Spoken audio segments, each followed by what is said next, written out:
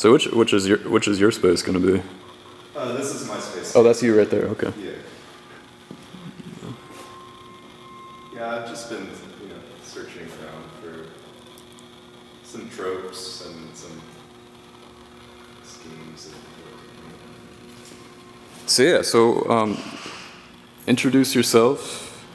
Tell us where we are and what's happening here, and kind of what the goals are for this space. Okay. Do you have a name for the space yet? The name of the space is Currogate, which is kind of the structure inside of the cardboard. And this space is off of Corrugated Way, so I felt like it matched. And plus the nature of this space is that the name implies structure and space, and that's kind of the premise, is that as we build this arrangement, that you're also learning about how to build it, and learning that there's like a structure to everything that allows for the aesthetic happening to occur. As simple as it is, it's like you need the walls, but it's like if you can get the walls to disappear and the art to come forward, then that's like when it's ideal. So that's the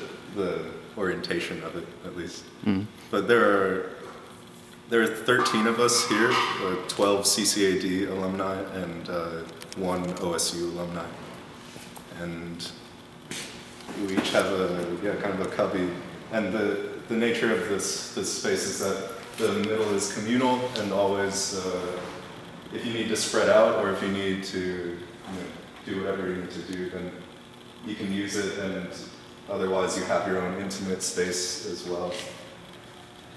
We're in the process of finishing up these cubicles that are modular themselves and can shift as the space shifts also.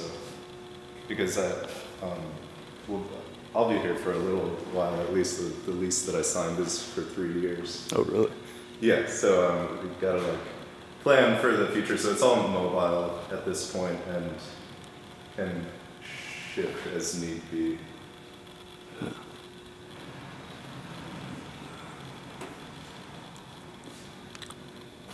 So yeah, we wanted initially I had the intent that it would just be open and everyone could inhabit the space and it would be fine, but we learned pretty quickly that there's a certain uncomfortability to not knowing exactly where you're supposed to be. So that's how these cubes manifested. It just solves a simple problem. And I think it's important that we have, if you have a studio visit, that you can stand in the middle and look into all of the studios, rather than this awkward okay, come into my studio and into my studio.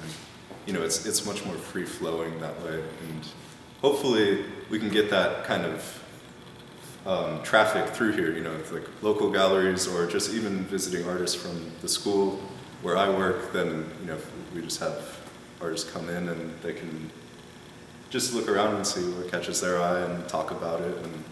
And And you've got a number of different people here who, work at galleries in town. You work at CCAD at the galleries there, and also for gallery in the Short North, which is, remind me of the name. Yeah, I helped Hammond Harkins move when they transferred there. I haven't been back there lately because I've been busy, but that's certainly a hopeful route. Is that as Hammond Harkins is looking to turn over a new leaf, maybe they'll find some inspiration here, and perhaps we can get some more local young artists into these already functioning galleries, and that have their own networks and schemes that, to a younger person in the city might seem convoluted, where it's coming from or what the appetite is for a lot of the work that's selling in there, and whether or not the work that we're making can have the same appeal to whoever's buying it locally.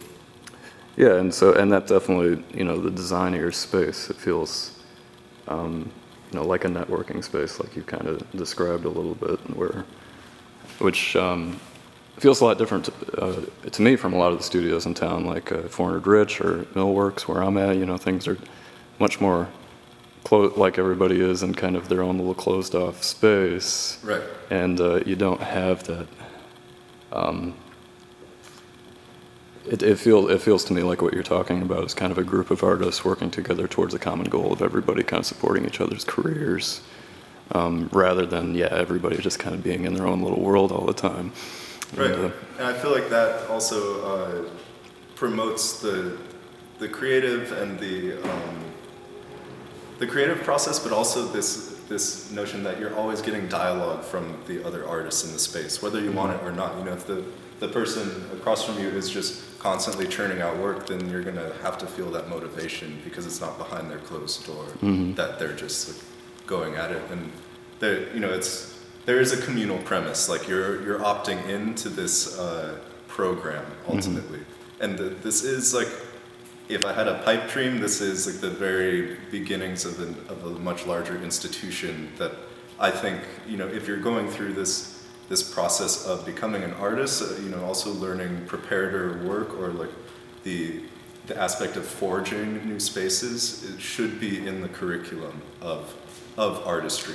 So as we're here working and feeding back and lending advice and like gaining insight, then it's also we're learning how to build, how to understand the poetics of the space. You know, when I got this space, it was completely open and the walls were yellow and there's you know, no divisions at all. So it's how do we make the most out of one big space? And we had like locker, you know, CCAD is nice enough to donate some lockers, and so you can still have this, you know, this appeal of like, if you need to lock something up, but otherwise, I don't know why you would have a closed door on a studio.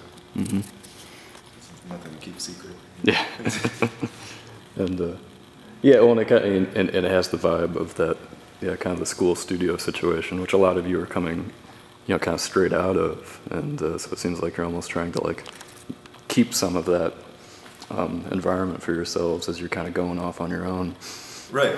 Yeah, that's definitely the nature. Is we're all coming from an academic environment, and it is kind of geared towards keeping alumni in town and solidifying them as local artists, or I don't know that solidifying is the right word, but really establishing this person is working in Columbus, and it's this, you know, meant to be a stepping stone to wherever they land, or if it happens to stimulate the local scene, then that's even better. If they can stay and make work and like have I think mediation of artwork allows this new realm of, it's not essential now to be in these meccas of art like Chicago, New York, LA, because you can, you know, you look on the internet and there's art everywhere and you can show people and people can understand what you're doing. Just like, you know, how you're documenting here and how much that does for just explaining what's actually happening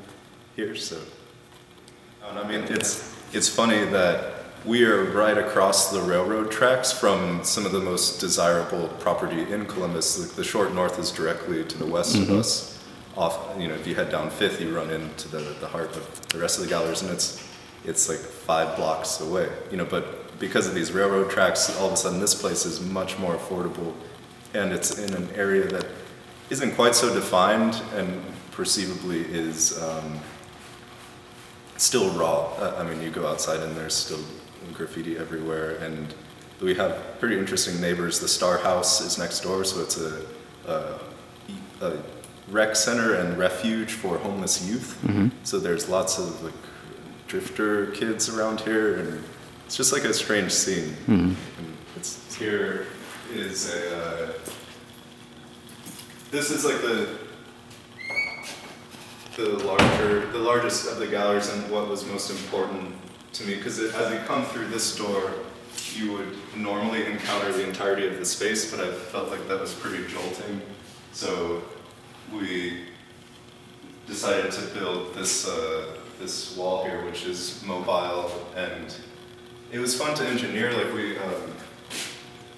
you typically want plywood behind your walls, you know, and so there's actually plywood every 18 inches. So we took the metal studs and turned them in and mounted the plywood on the inside, so that we didn't have to plywood the whole thing, because otherwise you end up, if you don't do the whole thing, you wouldn't be able to hang the drywall, just as the nature of like the relief. But So there is structure, and it's on casters. So if you wanted a gallery that was much more obtuse and then came to that very small exit here, it would be possible and very easy to just roll it to that. Or even if you wanted to just like this awkward squinch of like, not understanding where you are when you're coming out of this door, it seemed the most reasonable. And the windows also were like an immediate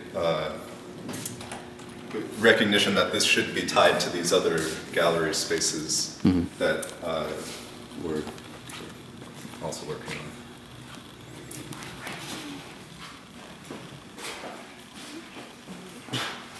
And so this is one that's in progress. Yeah, so they all had drop ceilings. There were tile, it was this tile floor, like this beige tile, so we ripped that up, primed and painted the concrete, ripped off the mop guards, which is actually much more time consuming than you would think it is.